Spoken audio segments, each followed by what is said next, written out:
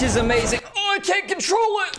Fuck, where did it go? Not only did it look immaculate, look at those frames, but it also followed up an already banging episode in episode 5. Just when you thought they couldn't top Byakuya dying, you think it hurt? They give you quite possibly one of the best and most well-animated fights this year in Head Ghost Nazi versus Hitler Christ. Hiroyuki Yamashita, the guy who did all your favorite Naruto fights, directed this episode perfectly when it came to the action, and when mixed in with the regular directing from the series thus far, we get some amazing action set pieces fit with the stellar angles and shots the show has been delivering thus far. Can only come to so much. Spending the effort to flesh out Uriyu's role in this arc before the battle begins, clarifying some of the timeline to help his side of the story feel less undercooked, was a great touch. You think he gets homeless, BJs? But they wasted no time getting right into the action following right after it, with speed lines and repeated animation, which arguably still look good in previous episodes, being a thing of the past, as you can follow their movements in relation to each other the entire time, and their insistence to still remain on model for the character designs during the battle gives the movements a lot more weight to them and makes everything feel that much more heavy and realistic, despite very clearly going for that slightly off-model, fluid animation of most great Naruto fights that's so goddamn cool. It manages to blend the styles perfectly, and that results in a fantastic fight all the way through that doesn't let up for a second while still managing to deliver on the story side of things, what with displaying Head Ghost Nazi's absurd level of arrogance even during the battle where he quite literally mocks fake Christ for being weak, only to then get absolutely styled on by true Christ, while still maintaining sleek animation and stellar direction all throughout, which is exactly how a proper fight should be handled. Oh, he must know the Gundam guy.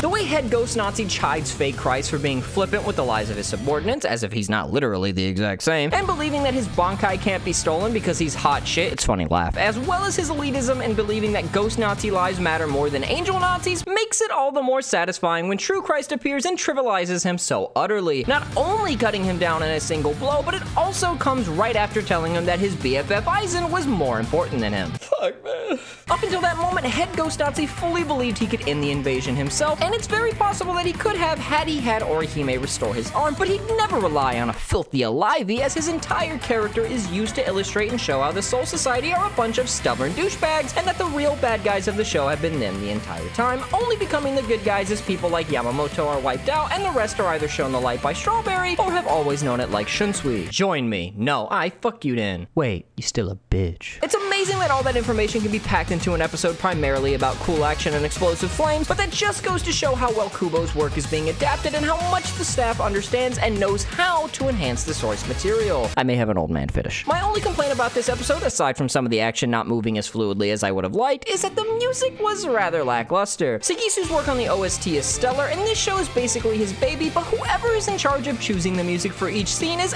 absolutely defecating all over the show, as they seem to insist on not using older tracks from the previous anime, and even though Sagisu has developed like 50 plus new pieces, they still insist on continuing to use the same ones over and over again, even when they barely fit the scenes. Who got you smiling like that, dog? As much as I like the music, this has consistently been one of the show's weakest points since episode 3, and it doesn't seem like it'll change anytime soon, which is extremely unfortunate if true. Fortunately, we did get to see the main character again, and this episode is not only one of the best to come from anime this year, but also anything to ever come from the original anime, to the point where it's actually kinda sad how bad it is in comparison, though it did have better music choices. As great as the fight was, it did use CG, which is something the original never did, but its usage here really accentuated the movements and feel that they were going for as a whole. I'd fuck a skeleton, honestly, rather than being distracting and feeling cheap. The pacing is likewise damn near perfect, as ending on Head Ghost Nazi getting cut down was a perfect touch to generate more intrigue for the next episode, and I can only hope that it's even better than this one to cement Bleach as one of the best shonen alongside Fire Force and Iruma, but click here for another great shonen.